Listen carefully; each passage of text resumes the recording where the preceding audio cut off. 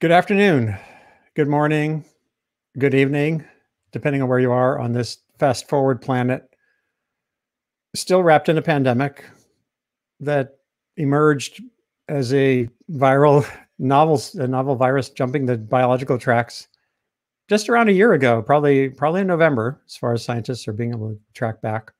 And it has disrupted everything we thought we knew was normal. And it's not the only thing going on in this world right now that's consequential. We have an information epidemic as well, the infodemic around the pandemic and around other issues that are polarizing America and confusing many people around the world. I see that almost as consequential. We have some wonderful guests here today to talk about leadership. You know, in the United States, we're at this juncture between one administration and another, despite the first one is insisting it's not over. And so leadership is all in the news. I'll show you some headlines in a minute on where do we go from here? What does that look like? And what does it look like in a world like the world we have now that's so interlaced, has so many layers of complex. I describe it as tripwires and landmines that are all somehow interconnected. And how do you step forward without blowing something up? And how do you keep track of that complexity and still have clarity? You'll hear more from my guests in a second, but I'm going to start out. I did this the other day, and I think it's worth doing because these days are so consequential. These weeks just get at us. I'm going to start out with some music from one of our shows on Sundays that we do. And Dean Friedman had stopped by, who's best known for his 1970s radio hits, Ariel and McDonald's Girl. And he's in Peekskill, New York, not far from where I live. And he had written a tune for these times called Halfway Normal World. So here we're going to start. Everyone take a breath.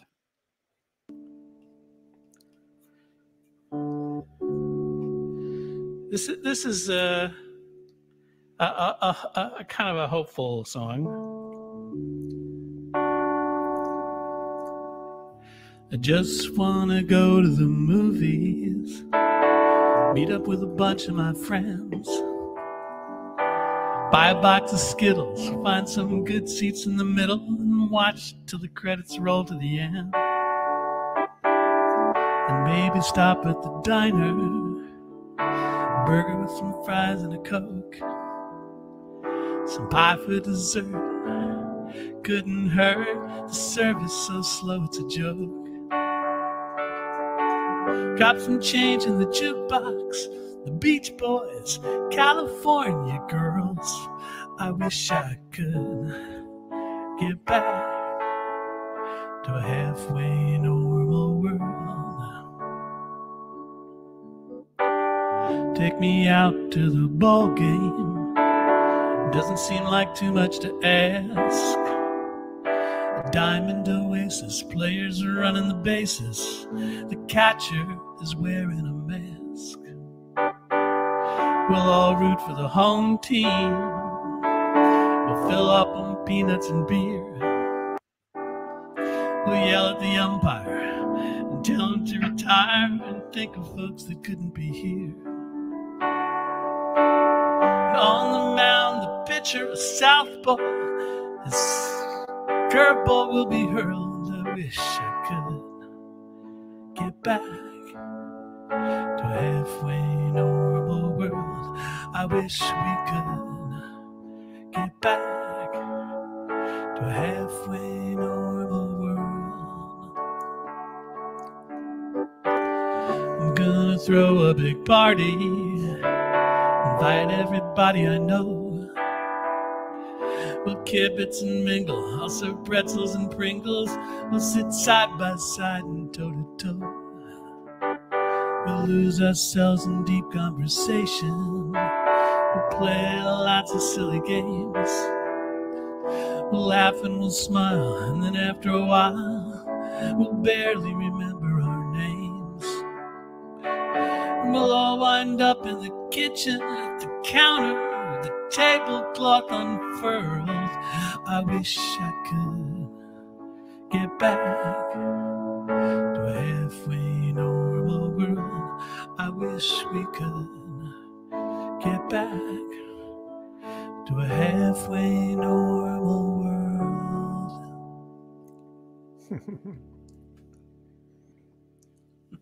So I bet that felt okay. Ah, Great. written in that Man, oh man. Oh, I think I'm ready. Yeah, Dean Friedman is he's written a couple of songs that have a darker tone related to where we're at. But that when he sang it, you know, we're all like, oh geez, wow. Yeah. There's a lot of pull there, and everyone wants to get back. One thing I think we need to talk about is that notion of building back. You know, that's even Biden's campaign, or now his transition is built around building back better. But if we're building back to the brittleness and issues that we are going to talk about, as opposed to building forward. So let's dive in here a little bit.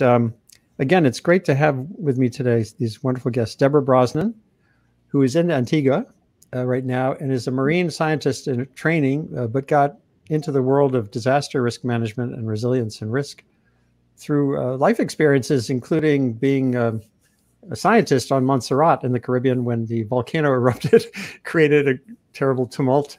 That gets your attention, and sadly was on a 747 in Singapore that crashed on takeoff, and a number of people died, and Deborah did not. So talk about gaining an understanding of risk resilience. That had a very powerful shaping influence on you. And yes. We have Mark Mykleby, Colonel Mark Mykleby, retired U.S. Marines. I have a nephew-in-law who is a Marine and served in Afghanistan and Iraq, and he's now pursuing a PhD at MIT and Yale in economics. And it's great to have that background. You had a very active background too. I mean, you were not just sort of a back office kind of Marine. Mark, but then like a decade or so ago, you and a Navy captain wrote this really important report for the Joint Chiefs, laying out a new strategy for thinking about national security in an interlaced, complex world like the one we have now. You were on this show way back. You were on like episode 2 or 3 in mid-March. It's great to have you back, and we'll talk about what you're doing now. And my colleague, Ed Hoffman, here at Columbia University, who is has a background in how knowledge and decisions are made that grew out of 33 years at NASA, where he, among other things, was the inaugural chief knowledge officer. Of course, NASA, you know, you think about these epic projects, going to the moon, building a space station collaboratively with a bunch of countries, running space shuttles, which each one of which was a tremendous, complex set of risks and an opportunity. And Ed's wisdom is in understanding that landscape of knowledge, indecision, decision, conflict at the level of a team or at the level of a nation, or how does that translate to global intelligence? So it's great to have you all here. And good to be here. Thank you, Andy. Thanks for having us. Hope you're doing well. Deborah, you have the biological background. I mean, what we're looking at these days is a biologically induced phenomenon that has spread through our technological and transportation global systems. Again, in a heartbeat. Just last on Wednesday, I was talking about one of the toughest data points was when I heard in April for the first time that the Yanomami Indians in the Amazon in Brazil, in the middle of nowhere, were starting to die and be affected by this virus that emerged, as I said, just a year ago, roughly in China, made its way through the system so far and so fast that it got into the Amazon. So what are the lessons when you think of leadership, or where do we go from here at this particularly, you know, what really feels like a juncture? Yeah. What comes to mind from your standpoint? So I think two things just from what you've said, Andy. The first is, as you know, as a biologist, as a ecosystems scientist, all systems change, and there's a rapid evolution that happens through life. Now, we're used to thinking about ecosystems or life evolving at a fairly slow pace. You know, the dinosaurs were 66 million years ago or so. But when you start to look at it, the pace of change in the world is really faster. Like we're seeing corals already, you know, start to evolve against rising temperatures. And as somebody who's worked both personally, but also as a scientist on these hazards and disasters and ecosystems, I think I came into this the way that we all do as people, that an event happens and that the system deals with that event, whether it's an ecosystem or whether it's us, and that we will start then to recover and go back. But that never happens. And I remember both after you mentioned the 747 plane crash, thinking that at some point my life would go back to normal. But it didn't. I learned from that experience. I took that experience and it fundamentally changed me and changed what I did. The same with biological ecosystems. After they have a disturbance, whether it's a major hurricane or a wildfire, the forest doesn't grow back after a wildfire exactly as it did, nor do marine ecosystems recover exactly as they did. So when I think of leadership based on the fact that innately we're adapted to change, I think for leaders going forward, we have to think not about building back, but rather where are we now? What's our starting point? And how are we going to build forward? What kind of a world do we want to see? How does our economies work? How are we going to manage climate change? How are we going to manage future pandemic risks? Because they are there. And I think for leadership now, it's about looking forward, but we have something that, all organisms don't have. We can move forward with purpose. We actually have the choice to shape what the system's going to look like going forward. And for me, leadership now is about stepping back, analyzing where we are, thinking how to move forward and doing so with purpose and doing so as a community, bringing people in. Good businesses work by good collaborations, bringing collaborations in. So that's what it means for me. That's a really good summary. And now I see, speaking of bringing people in, I've got Donald McNeil. And Don, greetings. I'm sorry. Oh, come on. I set my alarm on my phone to be here, but I set it for 12:50 a.m. apparently. I just realized that. And so when I got your email saying, wonder if you're missing the link, I'm sorry. No, this is all great. And I was saying the other day, we've all gotten so used to like instant meeting time because we're all Zoom locked in on the same atomic clock. So I'm like, screw that.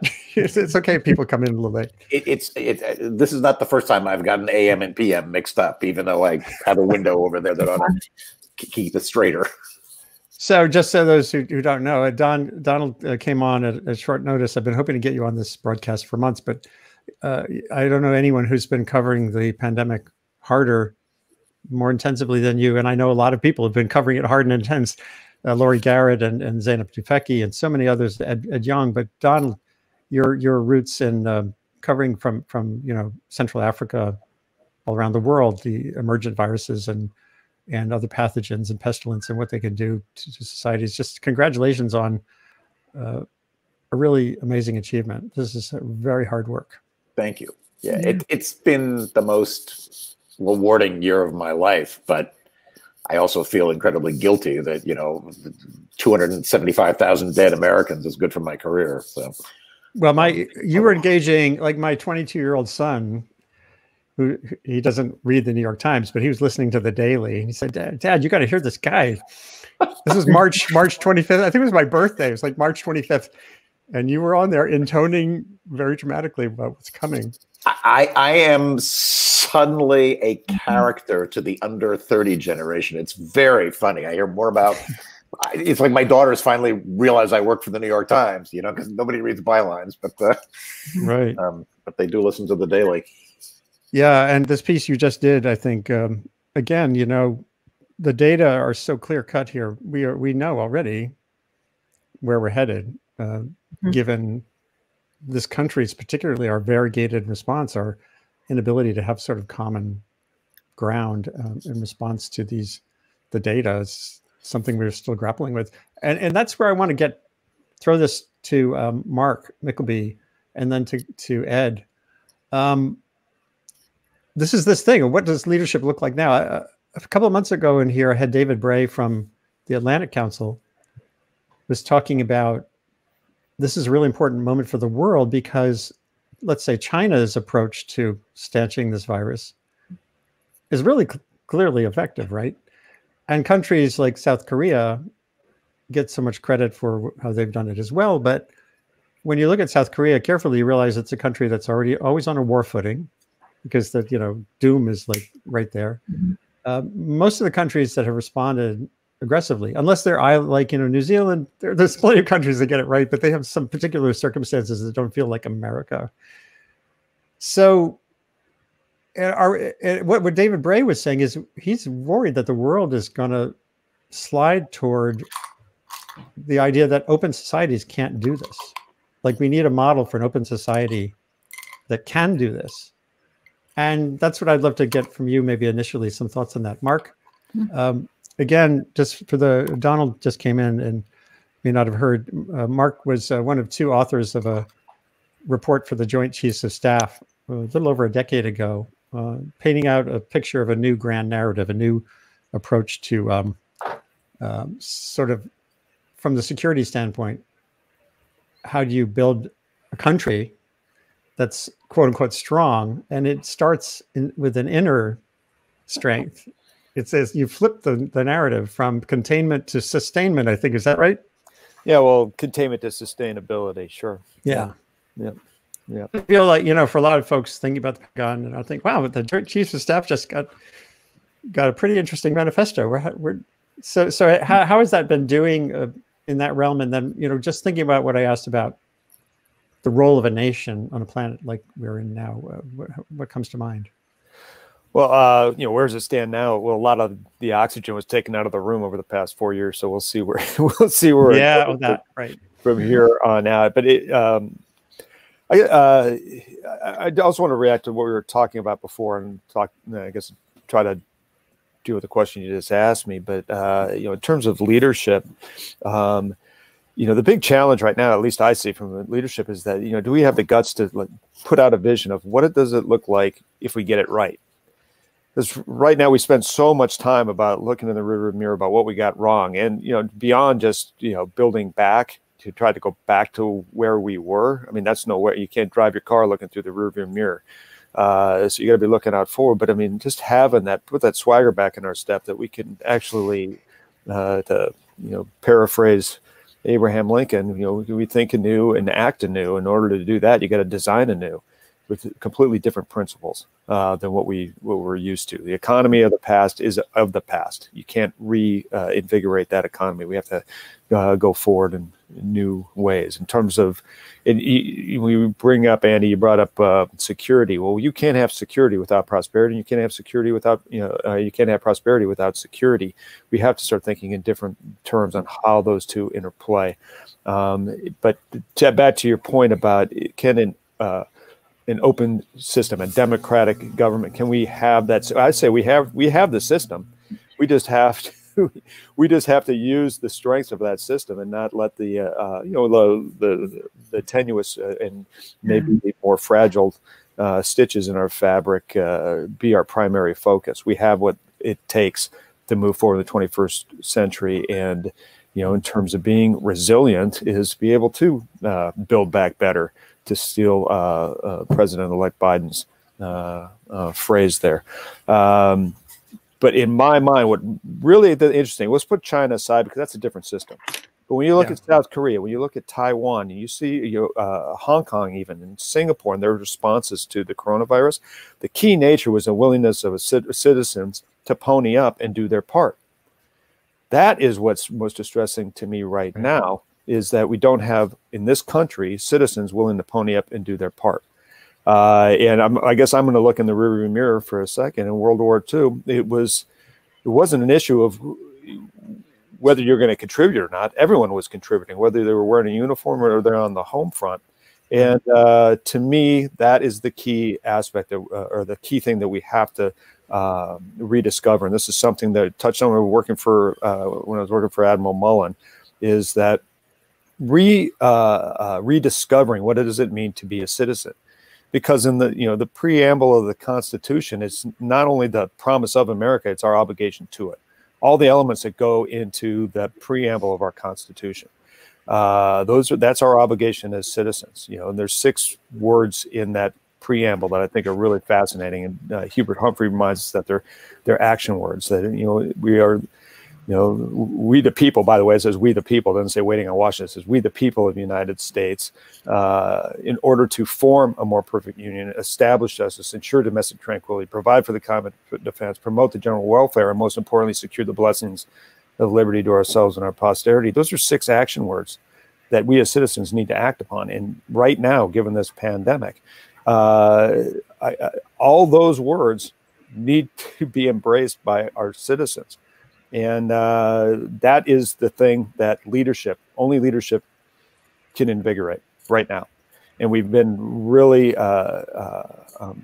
lacking in that leadership capacity at a national level to be able to coalesce. And it may be cliche, but it doesn't make it any less true. So what is the magic? What's the magic formula for people to recognize that they're just not residents of the United States, that they're actually citizens of the United States? I don't know. Maybe we have to bring back Schoolhouse Rock or something. I don't know. But I mean, we need to have something to bring Americans not just together, because that's not what we're talking about. We don't have to agree on everything, but we do have to agree on those principles in the preamble of the Constitution, and that we need to pony up, put blood and sweat equity in when required, and this is when it's required right now. And so I know that maybe sound a little bit platitudinous, but to me, that's the essential element, is what does it mean to be a citizen and recognize our obligation to that Constitution, to the Constitution, and not cherry pick from it to our own self-interest, but how do we contribute? This is a time for contribution, not for taking. So, yeah, a lot of what you had and what you said in your grand narrative with Navy Captain Porter had that focus on citizenry. And I think I remember you said also, when you're a Marine, you get an order, but you also get a purpose. Yeah. Well, I mean, that's people think you're in the Marine Corps, somebody just tells you what to do, and then you just go off and do it. Well, that's not how the Marine Corps operates. You get a mission. There's 2 parts to a mission. There's a task and a purpose. So the task tells you what to do, but the purpose tells you why you're doing it. And we in the Marine Corps, Army, the modern professional military, right now we focus on the purpose, because we know that whatever task we were given, once you actually hit the engage the enemy, or get in the environment that you're in, you recognize that the task is probably no longer relevant, because things have changed. Just as Deborah was saying, complex adaptive systems are just that. They're complex, number one, and number two, they adapt on you. So you've got to be able to adapt to it as well. So it's about the purpose. That's what informs your actions. So, having the trust from, in the Marine Corps, we call them trust tactics, that the commander will give you that mission, but he trusts you enough, or she trusts you enough, that you're going to go execute along the lines of the purpose that was given to you, and not worry so much about, did you do the task? Did you achieve the purpose? And I'll go back to the preamble of the Constitution. That's our purpose statement for this nation. I think it's enduring. I don't think it has to change. I think it is a masterful thing, and that's what we should be focusing on. And I want to swing to Don to get some of your perspective, having dealt with crises and leadership, or the lack of it, in so many different contexts. I'm afraid I have almost the opposite view. Let's hear it. That I fear, after 20 years of covering this stuff, that democracy and individual freedoms are the enemies of public health, and we are lucky in that we are an extremely prosperous country, and because we are so prosperous, we are bringing forward the vaccines and the monoclonal antibodies and the other treatments for this disease faster than any other country in the world. But for the initial year, where non-pharmaceutical interventions like quarantines, like lockdowns, like things like that, are the only weapons we have, we fail to impose those in this epidemic, and we have failed to impose those in every epidemic I can think of that this country has tried to fight. Notably, well, we bungled the 1918 epidemic. If you go read the history of the resistance of every city west of Philadelphia and New York, the anti-mask league. Yeah, the anti-mask league of Yes. San Francisco and Denver saying, all right, that's it. We've had 35 days now of lockdown. We're done with it. Let's go and go do our Christmas shopping. It was a messed up. But even more important, I've written about a lot of places that have dealt with AIDS somewhat successfully. And it makes me extremely unpopular because I basically end up with the conclusion that places like Cuba that quarantine people, that locked them up in the early days of the epidemic, had the most success. It was not an anti-gay action. It was mostly an anti-soldiers who would come back from Africa who were infected with the virus, of both sexes, mostly heterosexual. But as soon as Castro could get a hold of tests for the virus, he tested people and then he put them away. Not in prison camps, in essentially bungalow colonies. And the main thing that they were prevented from doing was going back and having sex with their wives or girlfriends or anybody else. And, you know, people are horrified by this. And I've had an extremely angry note from Greg Gonsalves, who was a epidemiologist from Yale that I respect a lot and an AIDS activist. And he said, you know, how would you like it if, you know, people like Jeff Schmaltz of the New York Times had been frog marched out the door off to a quarantine camp? And my response was, look, I was actually a friend of Jeff Schmaltz's. We knew each other even before Jeff came out. And Jeff is an example of somebody who would be alive today if there had been a stronger effort to squash the epidemic in this country in the early days. Because if you look at the number of people in New York City who have died of AIDS and the number of people in Cuba who have died of AIDS, that New York City and Cuba have roughly the same population, around 12 million people. New York City has had about 75,000 deaths from AIDS.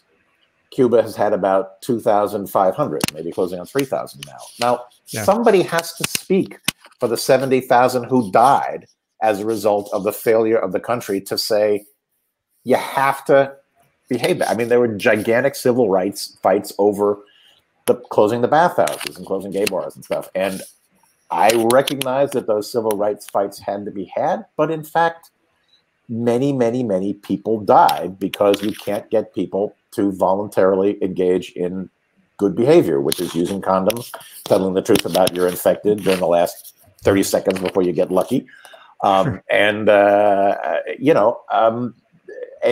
just changing your sexual behavior. And people don't change their sexual behavior. A lot of people won't change their tuberculosis-related behavior, and people certainly are not even changing what here is pretty simple behavior. I mean, the things you need to do in order to avoid getting infected are relatively easy. You can lead much of your previous life.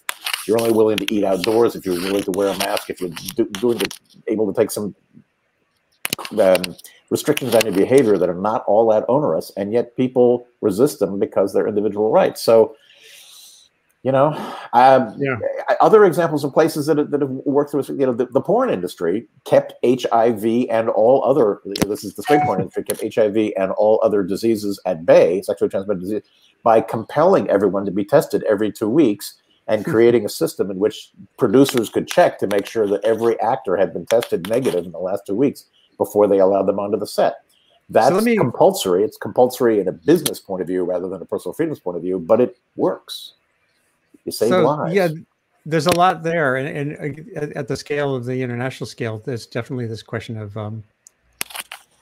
as you just articulated, part of what we're talking about in America is the open society model, or the fact that that liberal is the true libertarian, or capital L liberal attitude that resisting top-down signals. Now, Ed, you know, you've dealt with the corporate sphere, and you've looked at culture, the culture of risk and risk management and innovation. What comes to mind from you, your standpoint? Yeah, I mean, so I identified somewhat with Don when you said, you know, your career is taking off as a result of a crisis. My career really started as a result of the Columbia Space Shuttle disaster, going back to 1986. When NASA says, okay, we need to get clear in terms of how are we developing the capability to run our missions. And so that was my my point for the last 30 years of what accounts for that. And basically, I think really it comes down to the ability of how do we develop the capability for people individually, in teams, in organizations, and in societies to think. And I think we tend to go past that, because I think most people think, okay, you know, I'm smart, I'm knowledgeable, I know what it is, and then we make decisions. But what I saw about the teams that I worked with at NASA was that you always had smart people. You had scientists, engineers, economists, you had people who were smart.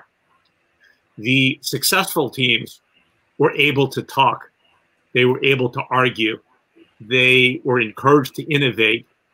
They were comfortable to disagree. And when they saw something stupid, they were comfortable to say, that's going to create a problem. And the projects and the teams that failed or had big problems, typically what was happening is that they did not use their total thought capability. In other words, they didn't use all the talent that they had. And in some cases, they were told, don't talk to Washington. Don't talk to the industry, folks. Don't talk to DOD. You know, there's this sense, unfortunately, that we instill that as you become smart, it means you don't have to talk to others. And the best teams know that that's totally wrong. They create an environment, they create a culture of sharing, of arguing, of walking, of seeking help, and of not worrying about what happens if I ask them in. So that's always what I saw. But that's very, very hard to do, because it rubs up against our individual egos. It runs up against the notion of, you know, when I was young, I was always heard, don't bring me a problem. Bring me a solution. Right. But then you ask people, why didn't you raise that problem? Well, it's because I'm not. So I think a lot of it has to do with the capability to think. And in the society, we get information from all different places. We can get it from machines, and we believe things that we like, and we ignore things we don't. But I think it's at the individual, the team, at the societal level is having those conversations and being put in creating a culture where that's the norm, and we're open to learning things and changing our minds. So on that score, I want to get to Deborah in a second, but I thought I'd like to flip things a little forward-looking, in the sense that when I think about the Trump 4 years on top of the pandemic and everything else, it's kind of like we talk about compound risk, you know, when you have a hurricane and a wildfire and a pandemic at the same time, whatever. This is a political extreme storm that we've been in. I think there's some aspects of it are going to play forward for sure, because of Republican opposition seemingly to having Democrats do anything when they're in power. But given what you were just saying, Ed, and Don's wise thinking about, like all of us reporters saying, show me the evidence, we can do better. What feels like it could create a better dynamic going forward? Like setting aside the extreme storm we're in now, and setting aside even the pandemic, saying in a general environment where you're going to have extreme weather, and as I said earlier, the infodemic. We're in an ongoing infodemic in a system that we don't understand very well yet, social media and everything. What does a Biden or the EU leadership, or you know, what works better than what's happened so far? Let me just quickly react, and then I'll. Yeah. These people are more experienced and have a lot of things. You know, I studied way back at Columbia with Morton Deutsch, who is really obviously known in terms of conflict resolution. And one of the things we talked about the other day was his crude theory of social relations. And I always come back to that. If you treat me with respect, if my opinions can be heard, if we can disagree, then what people do is they do those things and they come up with better solutions. If, on the other hand, I'm working for a leader or for a team where the notion is you stay silent until you're spoken to, then you get those behaviors. So whether it's a Biden or any kind of leader of a team or a mission, they create the social relation dynamics for how everyone else is going to mimic that, to the benefit or to the detriment of how we treat each other. So, and Deborah, from your arena, you give advice to governments, to companies, to other entities related to resilience. And everything I know about resilience and responsiveness and preparedness has to do exactly with this. Open listening, you know, cross-sectoral analysis, and then getting to Mark's point, mission and task. And so purpose. So what comes to mind again, the building forward better. If we build our information decision system forward better, what would that look like from your standpoint? Yes, I think so. As a scientist and with several colleagues, political scientists, social scientists, we've really been talking about through the lens of science and through the lens of scientists, because as you can, you know, it's pretty obvious that there's been a growing distrust of science, a distrust of experts, a polarization and a cherry picking of science. And this whole question of going forward, how do we rebuild back the public trust in science? And we've been thinking about this quite a lot. And how do we re-engage science and the value that the knowledge of science brings and the tremendous resources that have been spent on getting this knowledge? How do we bring it into the community where the community is ready to listen and where it actually can have the value that it does? And I think what I'm coming back to, and I think this is true for whether it's government or whether it's our communities or whether it's the corporate sector, which is this whole idea of what we call social learning, which is to start engaging scientists as citizens, to use Mark's phrase, with members of the community, or whether it's members of the corporation or members of government. And what that means is it's not simply about giving advice. It's being in the room with the other leaders from different sectors or from whether it's different departments in the industry, and being able to talk. As Ed said, being able to talk and have people around the table listen. And it's an exchange of knowledge where people listening have their own values, their own viewpoints, and that comes up. And so basically the process is that everybody comes to the table with something, and that something is presented and listened to, and then there's a debate. And it's everybody at the table learns, everybody at the table contributes. I think for science and for the knowledge, you know, these knowledge areas in general, I've often been in rooms where people have said, well, you know, we're going to be making business decisions or policy decisions, so all we want is if the scientists would tell us the knowledge and go away, because we you know, scientists don't make decisions, they give information. And that does a huge disservice to science, and it does a huge disservice to the people in the room. So going forward, we need to create this new framework, this new fabric of getting scientists into the room, getting other stakeholders into the room, not keeping them out because they don't belong in the finance discussion or the policy discussion. And I think if we start to do that we have several tremendous opportunities. One, coming back to Mark's point, we can start to build this concept of citizenry. Scientists as citizens, policymakers as citizens, because we are all citizens, we are all tackling the same issue, and we don't have to agree. So we can take away some of these ideological divides because we know we have them going in. And for me, going forward, I think if we can start to do that at all levels. So for the Biden administration, if he was to call me tomorrow and say, what should I do? That would be the first thing. I say, get the talent in the room, but put it in a framework where everybody's learning and everybody's free to speak. That's the first. And similarly, whether you're a CEO or whether you're the mayor of a town, this is the time to start pulling all the resources we have and getting everybody talking in this framework. Yeah, that's such a valuable perspective. And it came up on a recent webcast when Neil Lane had been and head of the NSF, the National Science Foundation. He and Roger Pilkey Jr. did a commentary for Nature saying the first thing is to get the science advisor at the cabinet level. And it's exactly what you talked about. It was about developing the fluidity, the relationships. It's not like coming in and briefing the cabinet.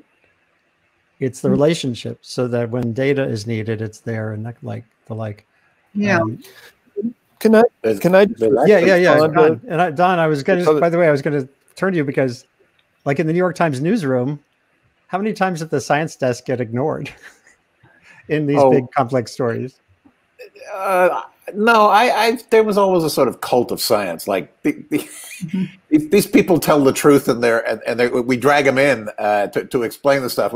It's true. You sort of kick them out of the room once you want a decision made about news judgment. But we were always seen as the people who actually understood the things that were complicated. No, I was just going to interject to say there's actually some good news on this front out today, which is that a Pew survey came out of about 12,000 Americans, which was mostly directed. It was partially directed at vaccine acceptance, and it would show that things are shifting very quickly, that more than 60% of Americans now say that they're eager to get a vaccine, and only about 20% of Americans say that almost nothing will convince them to get a vaccine, which is down from 50%, a few months ago. But more interesting to me in that was the fact that belief in science and the credibility of scientists has actually gone up to higher levels than it was at before the pandemic.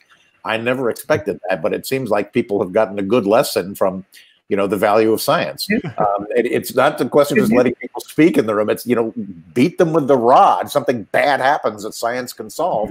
They will come around and say, hey, let's listen to science reporters and let's actually listen to scientists. I hope, anyway. Well, yeah. I mean, Ed, you grew up, well, most of us, let's see, yeah, most of us are old enough we grew up mostly in the 20th century, right? We grew up with the space race, with science being in the foreground, with that can-do spirit. And I had bemoaned that felt like it's been lost. So maybe that's a good sign. Well, Andy, if I can just respond there a little bit, because to me, like when this started, there was very much there was Dr. Fauci, and then he was listened to, and then he was, vilified at various points.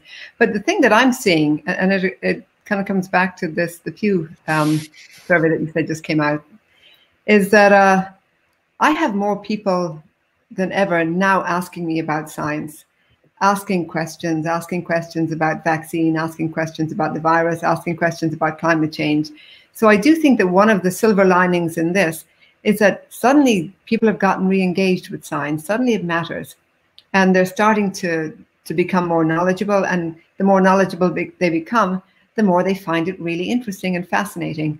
So I'm seeing, I don't mean among my colleagues, I mean among my non-scientist friends, and even people in the store, who if they find you're a scientist, start to ask a question and engage you. The number of people who are doing that has gone way up in my experience, and I think that's fantastic. Some silver lining. That's good. Let's hope that's sustained. There's still these big divisions over when it comes down to what you do or don't do in certain contexts. Sure. I also think, the important, if there was one thing that I'd say that I learned from NASA and beyond was what you're discussing, Deborah, is the importance of a conversational society. When I'm asking 30 seconds or less, tell me about how do you know if a team is being successful? Teams that are successful are noisy.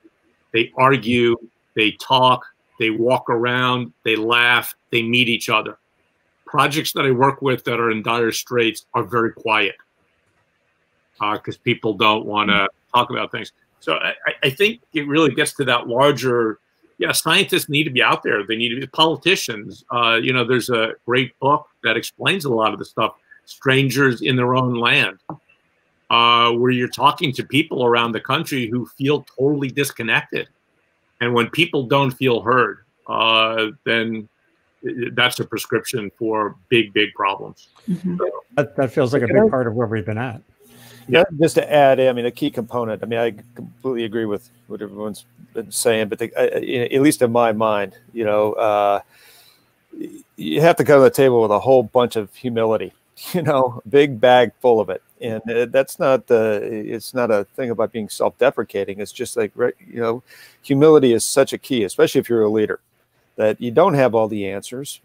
So you want to have, as Ed is talking about, that kind of loud room. The best units I was ever in, they were pretty loud. The quiet ones, like you said, they were pretty miserable. Morale is low, and just didn't function well. But the side of humility in terms of having these conversations, humility allows you to table your ideology.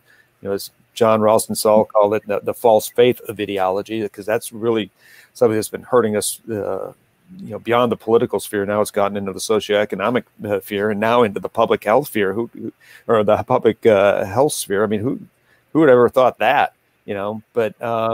But I think it's an issue of humility that allows us to learn, that allows us to have those conversations, and it allows us to progress forward in no other, I guess, sector, realm. Then you see that our scientists. Scientists have to come to the table humble. Otherwise, they can't perform as scientists. Well, yeah, there's more beyond just the technical aspect of scientists that we can learn from. It just by how they carry themselves professionally is something we can all learn from. With Ed Hoffman earlier this week, we had a session on leadership, a Columbia webinar, and one of the challenges is getting the disciplines of science to talk to each other. They all have different paradigms, they don't understand uncertainties the same way. And then getting them to talk to engineers is a whole nother thing. So it's like that, and that comes only through sustained connectivity as well. And by the way, here we are in a world that feels so disconnected, unless we're on a screen that creates another one of those gaps. I think that open society, I love that what Ed just said about what you both said about a loud society is, here we are isolated more than ever from each other and yelling at each other with memes on Twitter, as opposed to connecting in those ways that can cross some of these barriers. I wanted to pull out to the global scale again. There was this, just this week, Peter Beinart had an op-ed in the Times challenging this notion that also comes in crises like this. America has to resume leadership. We have to get in the world and be number one. And he's saying, no, we're in an interconnected world, and that's not what we should do going forward.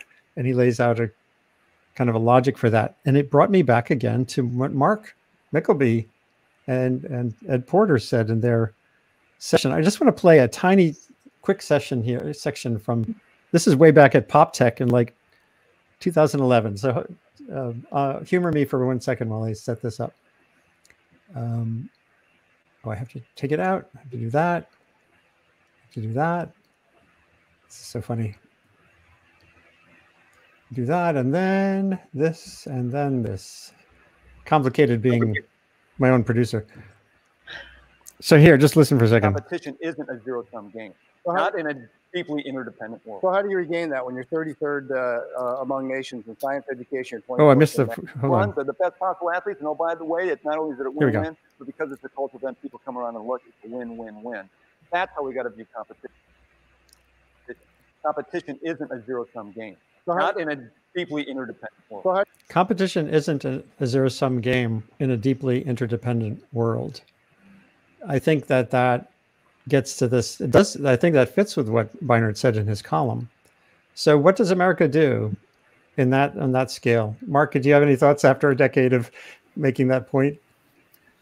Well, yeah, I mean, I'd like to learn more and rethink that concept, but I'm still, I guess, stuck where I was. Is that, again, the competition side of it. I mean, that the insight comes from just sometimes if I don't know what else to do, I do an etymological drill on some. But competition comes from competare. Competare means to strive together.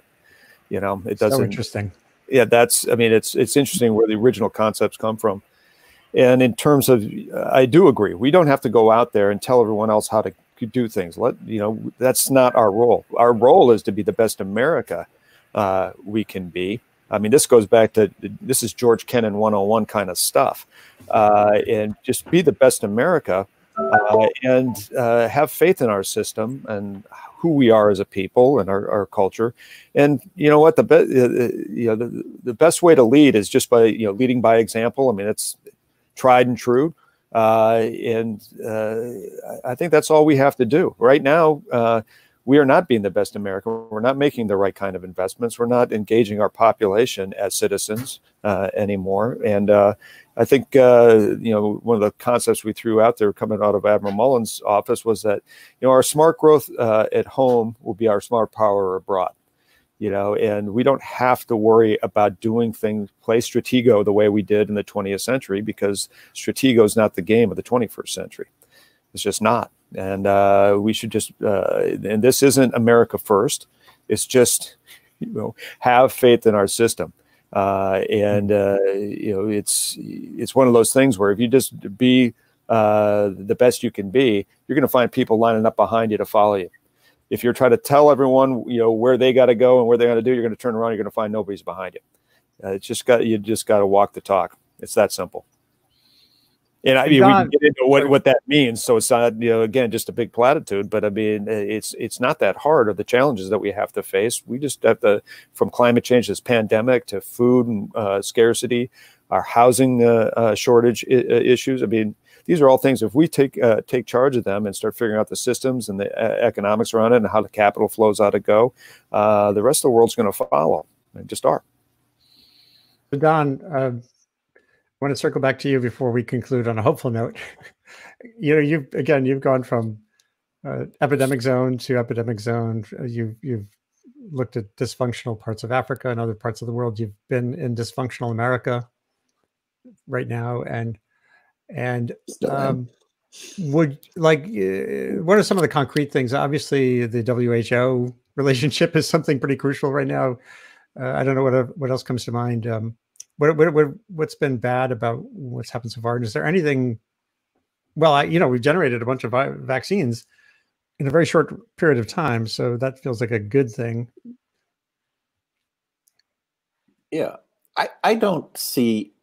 I mean, I don't see this notion of America leadership or not to be a choice between Trump's idea of America #1, but totally isolationist, versus, you know, America just as kind of another member of the United Nations. I don't see any reason why we can't engage with other countries all over the world and yet be the leading partner, as we are in the NATO alliance, as we have been in many other alliances, as we are the biggest supporter of the World Health Organization and stuff like that.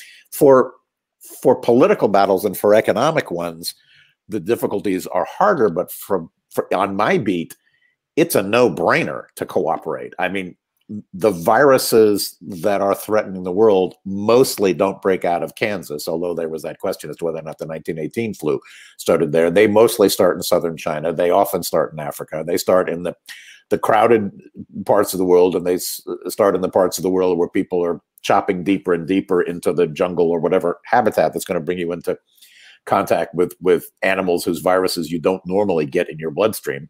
And that's going to continue. And we have to continue to cooperate with the Chinese, the Vietnamese, the Laotians, everybody else, and everybody all over Africa who's and we have to strengthen. I mean, we don't need to strengthen the Chinese at surveillance of disease, although we actually have. I mean, the Chinese CDC is based on the American CDC. Enormous numbers of Chinese scientists have come over, been educated here, worked at the CDC, and gone back there. We should not have taken the attitude at the beginning of this epidemic that, we'll let us in and we'll come over and give you some advice. It's more like the Chinese response was, hey, we don't need any of your advice. And we certainly don't need you coming in here and telling us we're doing it all wrong and to give us the samples and go back to Atlanta and print them up in your own journals, which is the historical role of the CDC, is to take over the work of foreign scientists, which produces a lot of bad feelings around the world. Instead, we have to come up with a sort of, we're in a leading position.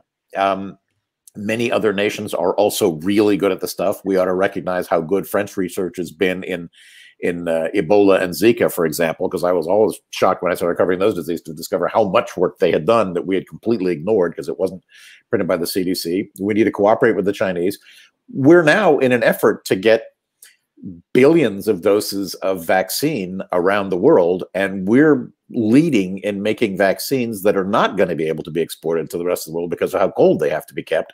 So I think one way or another, we're going to have to cooperate maybe with the Russians with their freeze-dried version of the vaccine, maybe with some other later developments in the vaccines that are can be kept in regular refrigerators, and we ought to help out. If not to be good people, but simply for self-interest, because I can't fly anywhere out of this country, even if I'm vaccinated, with any confidence until everybody in that country is vaccinated too. So, we don't want people from every country coming to the United States to New York next year for the United Nations General Assembly if the people from those countries haven't been vaccinated against the disease. And we don't want to go anywhere from touring Paris to going off on an African safari unless the people in that country are vaccinated. So we have very strong, in the health area, we have very, very strong imperatives to cooperate on all fronts, both in surveillance and in research and in vaccinology and in spreading out, increasing the health of other people in other parts of the world. And we ought to stop spending as much money as we do on carrier groups and think about how many people have actually been killed by germs versus the people that we're opposing with the carrier groups, and come up with better surveillance systems and better vaccine platforms and you know, and better monoclonal antibodies and you know, better small molecules in order to fight these things.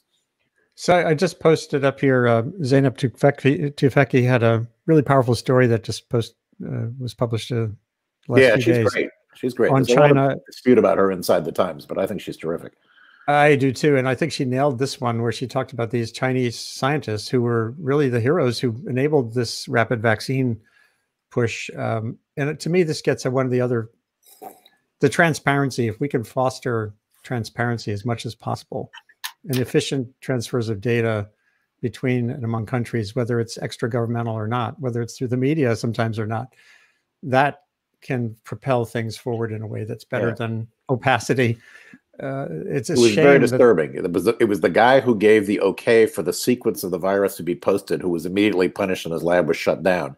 And he did it almost by accident, by saying to his Australian collaborator, "Go ahead, post it." And then he got on a plane to Beijing, and by the time the plane landed, he was in trouble. So access to information really makes things click better. I think. I think we're well positioned generally to have a world that's got more of that than less of it. The fact that you can design a vaccine by simply having somebody send you the sequence of the virus that it's against, it's an amazing advance that we've got now. So we just have a few minutes left here. If any of you have a hard stop at the turn of the hour, let me know, but we can go a few minutes long. But I wanted to be sure we have some final thoughts from each of you before we head off toward the rest of the day and the weekend, whatever that is.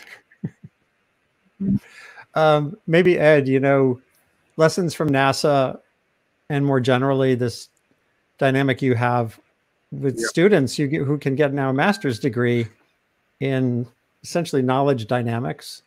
What is that an emergent field, or is this something that's been now? So I mean, partly goes back to I think what Deborah just said at the beginning. Things are changing so fast. There's so much turbulence, whether it's healthcare, whether it's issues in terms of security. Is how do you keep up with what's happening? So you need to have that ability to learn. I would guess summarize briefly is there's ways that societies, teams, and individuals become smart and capable. And what they do is they rely on machines, they rely on data, but ultimately they rely on other people. And if we use all the sources of collaboration, those teams and societies are successful. And if we do things that cut that off, then we're increasing the likelihood of failure. And that leads to the other thing that I'd say is risk. What are the risks? If you ask any team or any society, what are the things you worry about? They will tell you what the problems are there. But we tend to overemphasize the technical and the economic risks. And the biggest risk is always the social and the political. How do we want to work together? And if people decide to work together, then they define the problems and they create the proper paths. If we don't even think about social risks, then we're always into games of how much does it cost and what's the tool, and it doesn't work. So I think the issue of judgment is really vital. And Deborah, a last thought?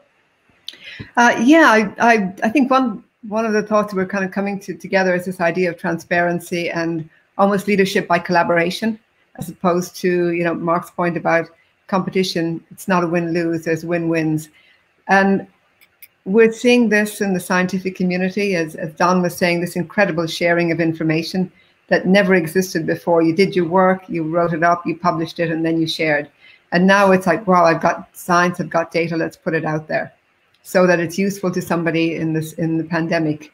I think this has transformed science. I think it's transformed the way scientists are going to work in the future. And it's transformed the way we're going to, scientists will value each other, which is to me is great. But I want to leave you with one thought, because I learn most of my lessons from looking at ecosystems and nature and the evolution of natural systems. So when I was a student, we often learned about how species compete with each other, and it was competitive, one won, one lost. But when I started to look at how ecosystems fit together, and we're seeing this more and more, some of the most stable and the strongest and most persistent ecosystems are where species cooperate with each other and they provide benefit to each other. And it's that positive interaction web that allows these ecosystems to persist, whether it's mussels on a rocky shore providing a habitat for 350 other species that live in it, and those species then help to protect that mussel bed. It's this notion of kind of collaborative wins is actually throughout our natural world. So let's take it forward. That sounds good. And Mark, you're the mission and the task, the purpose. I mean, sorry. I'm sorry. What's our? I'm sorry. You're talking about. No, I was going to say a last thought from you in terms of looking forward. If Biden, if you got onto a Zoom call with Biden for 30 seconds and there was some lesson you learned in part of the grand strategy you guys worked out, what would be the first words you would whisper to him? Say, well, I'm going to steal from George Marshall's wise words to George Kennan when he sent him out to figure out the whole Marshall Plan in 3 weeks' time. He said, avoid trivia. So avoid trivia. Take a deep breath and, just we know we got to get done. So just try to get above avoid trivia part. Noise. Yeah, that's really important. Keeping your eyes on the big game. In the media too, we the New York Times has done incredible work. The Atlantic, others at keeping that big picture in mind. So it's not just sort of the story of the day. This is the story of a century. It really is.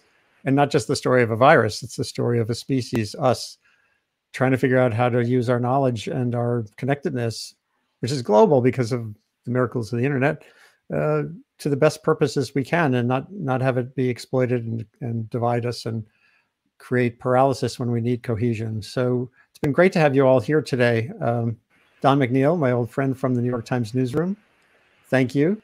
And Ed Hoffman, my new friend from Columbia, where I've been for about a year. And hopefully I'll be here a lot longer, building an initiative on communication and sustainability, which is all about how do you make information matter. We had a great session today. And also to Mark from coming back again for the second time to talk about resilience and leadership, and my friend Deborah, who's also been on at least one other time. Thank you again for being here. I was just going to show you where we're going from here. On Sunday, we have our regular music session. On Monday, when I focus on communication skills and innovation, we're doing a session on propaganda with Renee Hobbs at University of Rhode Island, who's literally written the book on propaganda. She has an open source tutorial in the new book, Mind Over Media, Propaganda Education for a Digital Age, which should be invaluable, seeing as we're fused and surrounded by it. And on Wednesday, we get to this question of the roots of pandemics. I spent a lot of time in the tropics decades past, and this is on how the rights for forest guardians, for indigenous peoples particularly, can help can limit all that degradation and invasion that's happening in tropical ecosystems that contributes to viral spread and evolution. So lots more coming. Thanks again to all of you. This is a global online conversation, Sustain What? Identifying solutions to the complicated, shape-shifting, and epic challenges of humanity's great acceleration. That was the last half century of our Zoom on this planet, going from 2 billion of us toward 9 billion. What do we do next? A prime focus is making sense of and getting the most out of the planet's fast-forward information environment, the one connecting us right now. It's the system, it's the Earth system that's changing faster than the actual environment. It's how we share and shape information. It's produced as part of my work building Columbia University's new Earth Institute initiative on communication and sustainability. As soon as we're done, share the link you've been watching on with friends in circles far and wide, and check out that little scrolling bar at the bottom for ways to get in touch with me about episodes going forward or any feedback you have for the show we had today. And again, thanks to my friends for being here. And stay safe. Thank you very much. Connect from a distance. And Donald, I would love to have you back. There's lots more to talk about when you have time. Thanks for all the hard work you've been doing. Thank you. Stay safe, everyone. Yeah.